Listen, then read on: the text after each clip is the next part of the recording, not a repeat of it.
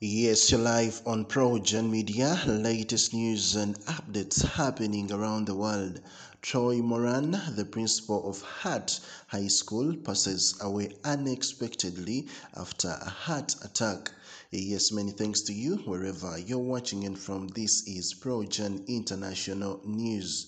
A note from the Superintendent Platt, dear Pirate Nation, it is with sadness, disbelief, and sorrow that I write this post.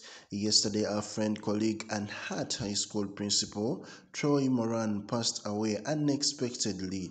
If you knew Troy, you would know he had an infectious laugh and smile. He was one of those people who you just loved seeing and talking with. So Troy is a West Michigan native and spent time in multiple districts. The outflow of support from districts across the West Michigan Conference and the WSESD has been tremendous. Hart will have school on Monday. Counseling will be available for staff and students. The crisis team is meeting tonight to discuss details and actions and steps of what is yet to come. Many thanks to you wherever you've been watching in from. He was a great guy, a great dad, a great person, and a principal. A great principal. This is a tremendous loss.